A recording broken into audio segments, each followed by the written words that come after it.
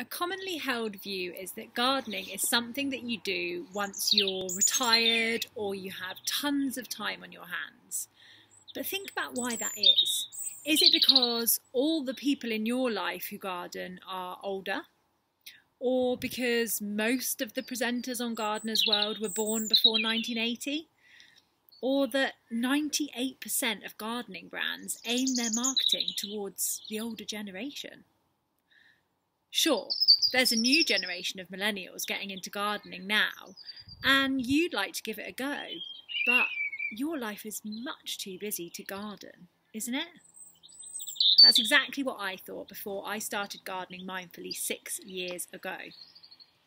But I just moved into a new house with a garden, and the control freak in me would not allow the garden to be a mess. So I started to garden. But I never had time to spend hours and hours out there. I worked full-time as a forensic scientist in a highly pressurised job and ran my own jewellery business on the side. Throw a baby into the mix and I was lucky if I got time to drink a hot cup of tea before someone would be demanding my attention. My brain was always going at 100 miles an hour, and despite trying meditation, yoga, hot bubble baths, scented candles, literally anything, I still struggled to quieten my mind.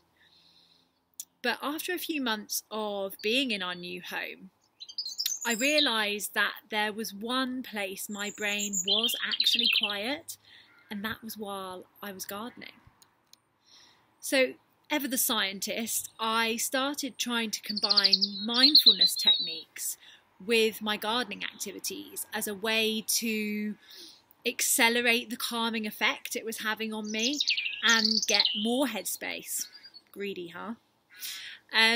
Once I discovered that this powerful combination allowed me to find calm quicker, it was like a drug. My brain craved more and more of that quiet time that my mindful gardening activities afforded it.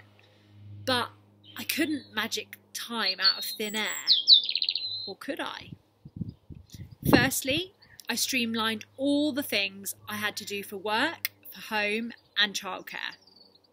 And when I really looked at it and I was really honest with myself, I was doing so many things that I didn't actually want to do, but I just felt like I should be doing them.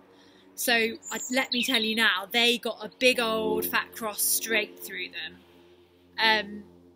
Once I'd simplified all of that, I mapped out my entire week and I started to look for gaps when I could fit in some more gardening. And this was when I started to create my mindful gardening framework, particular activities that could be done in 5 minutes, 20 minutes or 60 minutes, depending on how much time I had available to me.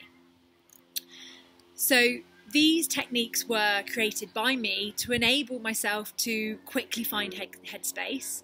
They fit into my super hectic life and they worked for me as a modern busy woman. Now I share these methods with my clients to help them start to ease off the accelerator, slow down and reconnect with themselves and their passion just by taking small moments of time to work on their garden. My mindful gardening activities fit into your life, not the other way around. They can be done at any time and they are simple enough to do so that you can focus on the most important thing, which is giving your busy brain a break.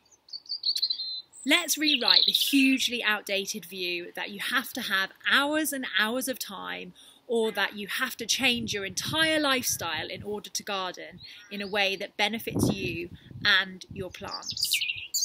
If you want some support to simplify your life, get more time for you, and get your mindful gardening plan in place so you can feel calmer and happier while still getting stuff done, then book a call by clicking the button below and let's work out your next steps.